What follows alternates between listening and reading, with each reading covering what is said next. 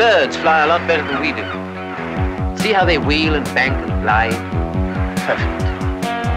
And all in one. Wings, body, tail, all in one.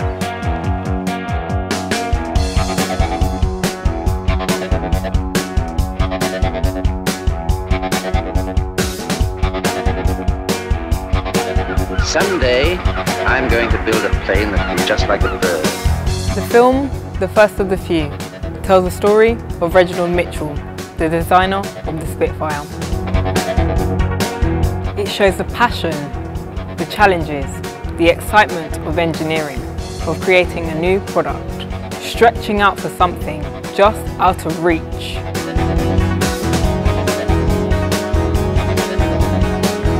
It isn't exactly a bird I'm creating, is it?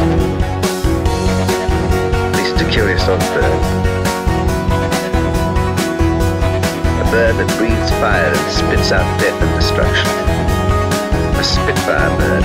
In the film, Leslie Howard portrays Mitchell as softly spoken and middle class, speaking perfect Oxford English. But Mitchell was from Stoke-on-Trent and started his career as an apprentice, just like me. A Spitfire bird.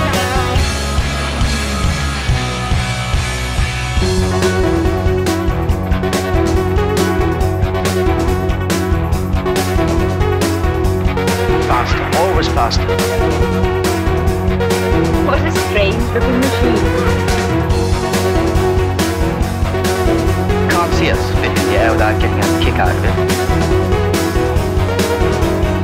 Why, it is like a bird.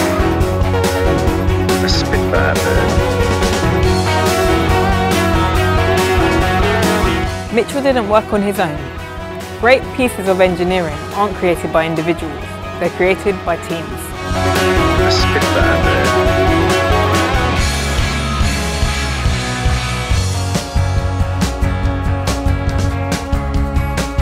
Mitchell surrounded himself with talented engineers, like Shenstone, Smith, Clifton and Faddy. It's tiring, always stretching up for something that's just out of reach. But I'll get it. After all, what I want isn't as easy as all that. I've got to do 400 miles an hour, turn on a sixpence, climb 10,000 feet in a few minutes, dive at 500 without the wings coming off, carry 8 machine guns. Hello, Hunter Leader.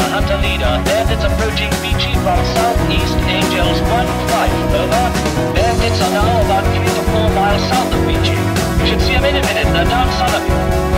Hello, Hunter Leader, flapper control calling, can you see them? Can you see them?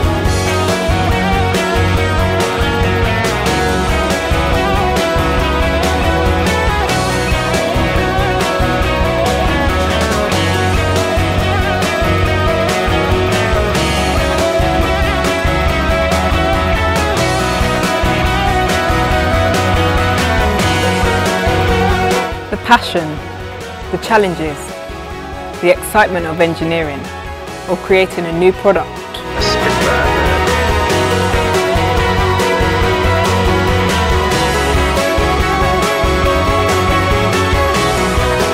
A Spitfire bird.